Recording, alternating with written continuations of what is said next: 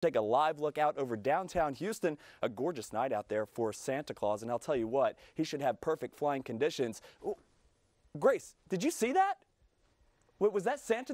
Look, there he goes. Did you see that? That is live right now. We just captured that on our HD cameras here at the TV station.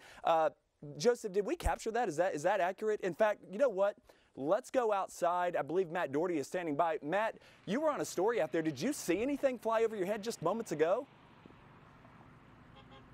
Yeah, Blake, I just saw it just a second ago. I absolutely believe it was Santa Claus. Let me show you where I saw him flying just over the tops of that building over there in downtown. We saw him in that big sleigh, and Rudolph was leading the way. I don't know exactly where he's going. Can you see him now? No, I don't see him, Matt. He's gone. I don't know where. I don't know. Yeah, I don't know where he went after that. He was so fast. In all my years, I've never seen Santa Claus before. But I made him pull over, our photographer Chris, just so that we could get out and get a snapshot of this. Maybe thought we could catch him, but I guess he was too quick for us, Blake. I don't know, but geez.